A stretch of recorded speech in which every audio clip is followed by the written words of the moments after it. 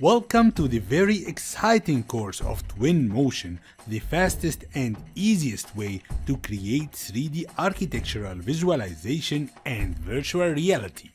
My name is Muhammad Al-Ashram. I am an architect, certified professional, and authorized instructor. I am also the founder of Designatics Studios. I have been working in the field of architectural visualizations for almost 15 years now, with a previous work experience of more than 120 architectural projects, including interiors, exteriors, and animations. In this course, we will learn a step-by-step process to create beautiful visualizations for a simple villa design using Twinmotion. We will start from the very beginning by how to download the program, and we are lucky that it is now totally free through early 2020 from its official website, Unreal Engine. Then we will learn the interface and navigation so we can move easily in viewport and between the tools.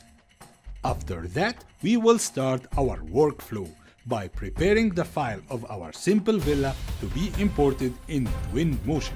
We used a 3D Max model for that, but you can follow along if you are using any other BIM or 3D software. Then we will dive in by learning how to assign and adjust different materials to our scene. We will also learn all the tools for landscape creations of terrains and adding vegetation components like flowers, grasses, trees, bushes, and more. Then we will explore the Twinmotion library of objects. We will learn how to add and adjust them in our scene. And if that is not enough, we will learn more ways to download more objects from the internet and use them in Twinmotion. We will then continue improving our scene by adding lights, characters and vehicles, and even sound effects.